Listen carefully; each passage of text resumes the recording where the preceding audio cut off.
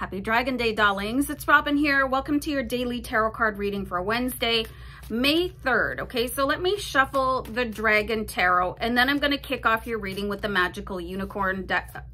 Magical Unicorn card. If you missed it, I'm doing a theme week. I'm using the Magical Unicorn deck to kick off the readings. Okay, so I'm going to shuffle out here and just put that deck to the side.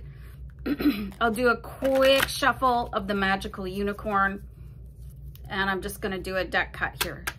So family culture. This is interesting. It says to learn more about your family's stories and histories. Okay, so I'm really curious how many generations you know about going back. Okay, so I'll give you guys an example. In my family, I met my great grandmother, maternal and paternal, and beyond that we don't really know too much. Okay, I'm just going to talk about myself quickly here, just as an example. So my heritage is Irish. Okay, and most of the records associated with my family lineage got destroyed. Okay, because there was a mass exodus from Ireland. Okay, and there was no electronic databases. So I think this is going to be a really interesting, learn more about your families and your culture and your family stories. And let's see what the Dragon Tarot has to say about that. Okay, so this is really interesting with the Three of Wands. It is saying that you could probably get a lot farther in your life once you understand what your families have been through. Okay, like I was giving you the example of my heritage, and it was pretty bad. You know, if you've ever watched anything about the Great Potato Famine and people being burned out of their homes and the mass exodus and you know, the slavery involved with the Irish, this has probably happened with almost everybody that is watching this. Okay, and being able to understand what your ancestors went through could really give you roots. Okay, just could really ground you in a brand new way. Okay, so I'm really interested to know what your heritage is. You could let me know in the comments, like, what's your ancestry? You know, I'm really interested to know. And this is very interesting here too, that we got the Nine of Cups. So in the typical Nine of Cups, you would see somebody, usually they're pictured as a bartender, okay? And they're inviting all these people in.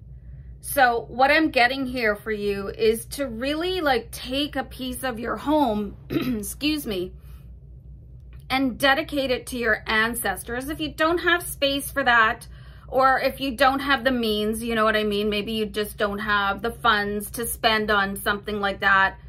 Maybe take things that you can, or print pictures from the internet, or, you know, screenshot things and make yourself a little, you can do a video reel. It's very easy to do, just to remind you of how much love and support that you have in this lifetime. Okay, so, and inviting them in, and maybe doing an ancestor meditation. I'm pretty sure that Ken Suarez has one.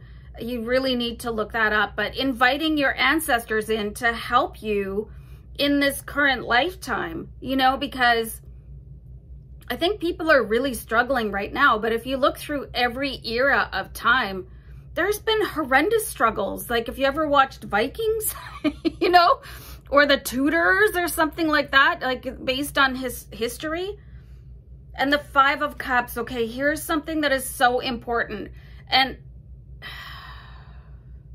I know a lot of people, they're so upset about what happened to their ancestors, okay? But I mean, something to remember is that we all signed up for this. You know, every journey that we reincarnate to come down here for, we all signed up for that experience. And your ancestors don't want you to be angry on their behalf.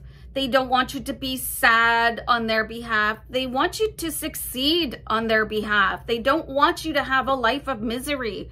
You know, the Five of Cups is generally somebody on their knees and, you know, there's 2 cups spilt out and, you know, whatever is spilling out of the cups is there.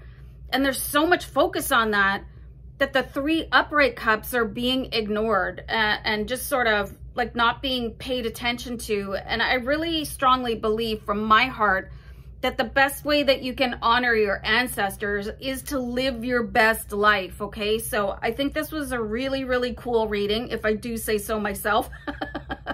And I'll see you guys next time. Bye.